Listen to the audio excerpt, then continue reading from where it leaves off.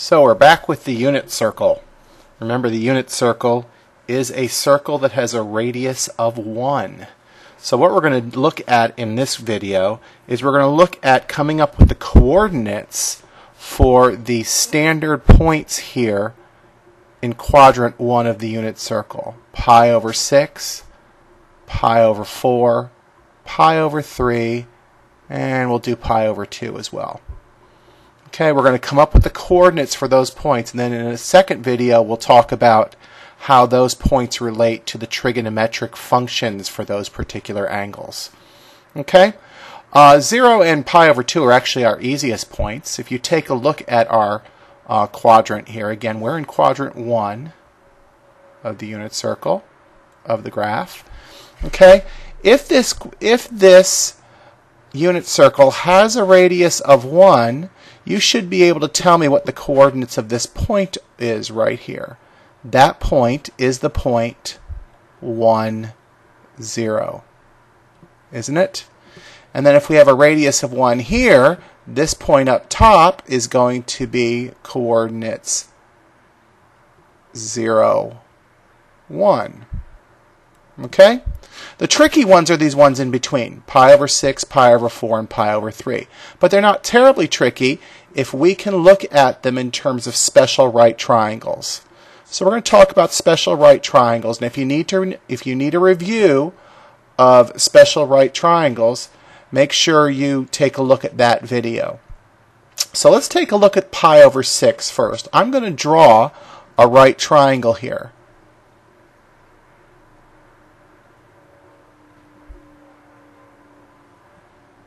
A little bit of a sloppy right triangle. Maybe I can do better than that. Okay, let's do a little better than that. How about if I do this, and then straight down, and then connect those two. Much better. There's my right triangle. Okay? So, we said that a unit circle has a radius of 1. So this side of my right triangle is 1. But I also know this pi over 6 angle is actually 30 degrees, which makes this 60, which makes it a 30, 60, 90 triangle. And if you look back again at that special right triangles video that I did, you'll also discover that we actually did this particular triangle with a hypotenuse of 1. And we discovered that this side would be radical 3 over 2, and this side would be a half. So if you take a look at this coordinate point right here, that coordinate point has an x value of radical 3 over 2, and then a y value of 1/2. So my coordinate point here is radical 3 over 2, 1/2. Those are my coordinates. I can draw a similar right triangle, and I'm going to keep using red because it's the same kind of right triangle here. It's a 30, 60, 90, but it's oriented a little different. Here, there, there. And let me go ahead and erase this part of it that we don't want. Okay, so we have another right triangle right here, don't we? Okay, and if you look at this, this angle right here is also 30 degrees. Let me erase this. Oops. I need to erase this one here so we don't get confused. There we go. Okay, this angle right here is 30 degrees. And this angle is 60 degrees. It's the same triangle, it's just oriented different, isn't it? So if my hypotenuse is 1, this side is now radical 3 over 2, the long leg, and the short leg is a half. So for pi over 3, my coordinates are reversed. This is 1/2 radical 3 over 2. Okay? I have one more triangle I can draw. Let me do this one in blue.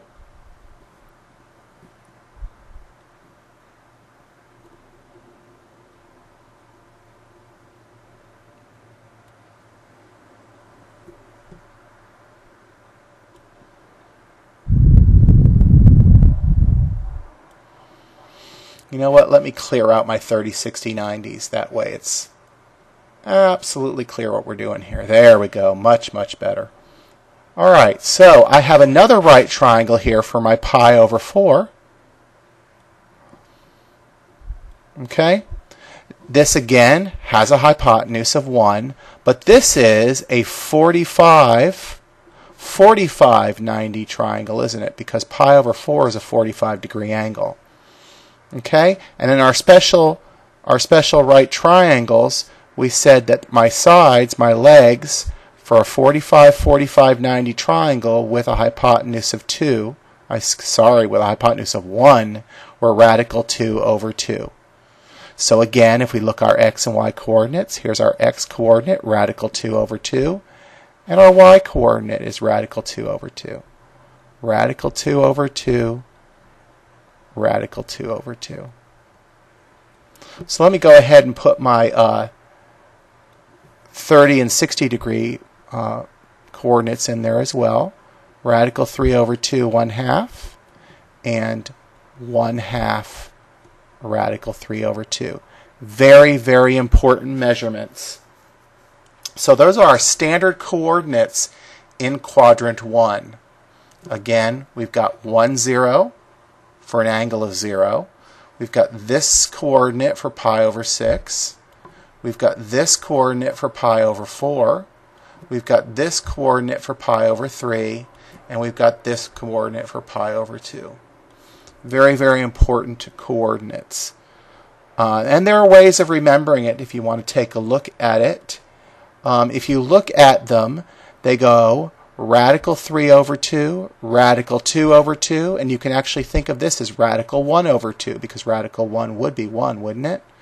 So going away from the x-axis, the numerators decrease, and coming back towards the x-axis, they decrease as well. The y coordinates, radical 3 over 2, radical 2 over 2, radical 1 over 2, or plain old 1 over 2. But you will notice they all have a denominator of 2. However you want to remember them, that's what you need to do. Okay? But all you really need to know for the rest of the coordinates, we're going to fill in all the other coordinates on another video. Okay? There are lots more here. There are 16 of them total. We're going to fill in those. And all you really need to know are quadrant 1. And once you know quadrant 1, the rest of them actually come pretty easily. But that's for our next video. So join me for that one. That's the standard coordinates in quadrants 2, 3, and 4.